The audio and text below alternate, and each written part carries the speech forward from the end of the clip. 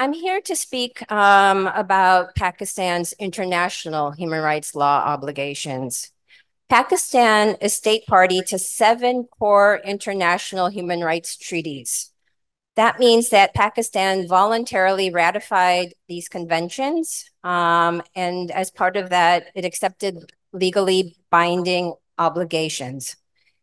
Part of the process is to report on progress of implementing these treaties and receiving recommendations on the implementation progress from the expert committees that are attached to each of these human rights treaties.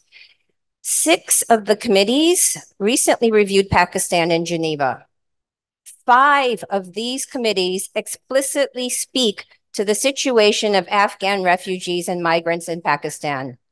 The CEDAW committee, the committee that oversees the implementation of the Convention on the Elimination of All Forms of Discrimination Against Women, spoke more generally about the situation of refugees in Pakistan. So for those of you who are not using this for your bedtime reading material, I'm just going to remind you of what the committees have said about Pakistan's obligations under international human rights law regarding Afghans. And so one example was the Committee on the Rights of the Child in 2016 made this observation about Pakistan. Although the committee appreciates that the state party continues to host a large number of refugees, especially from Afghanistan, it regrets the lack of a legal framework for refugees and stateless persons. It also remains concerned that refugee children are often unregistered, especially those whose parents do not hold proof of registration cards and have no access to education, which forces them to join madrasas, live in harsh conditions, and are subjected to child labor and early marriages, making them easy targets for abuse, trafficking, and religious radicalization. Furthermore, the committee is concerned that children from Bengali, Bihari, and Rohingya communities remain stateless.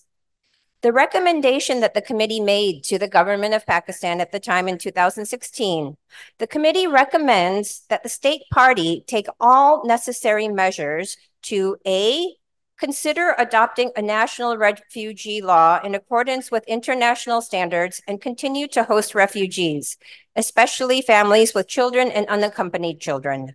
B, ensure that all children born to refugees, including those who do not hold proof of registration cards, asylum seekers, and stateless persons, are registered at birth. C, integrate refugee and asylum-seeking children into national and provincial education systems on equal terms with nationals of the state party. D, provide refugees, in particular families with children, with adequate housing and provide shelter to those who live in the streets.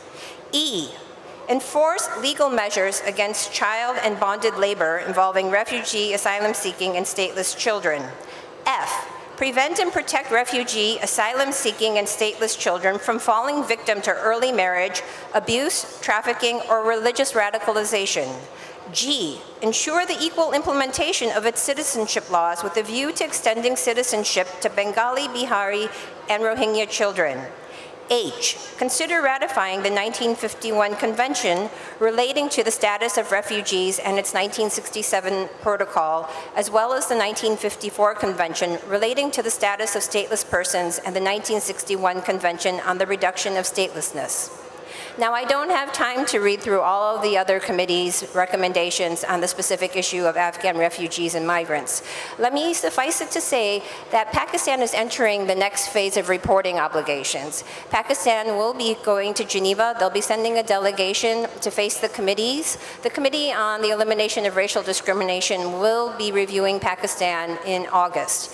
At that time, Pakistan's delegation will have to respond to tough questions about the implementation of the previous 2016 recommendations, and there was one explicitly on the situation of Afghan refugees and migrants. After that, Pakistan will face another review, the one on ICCPR implementation. And again, there was an explicit recommendation about the situation of Afghan refugees and migrants in Pakistan. That is just the beginning. There are even more next year. Time's up, I've been informed, so I will sit down and allow others to speak. Thank you.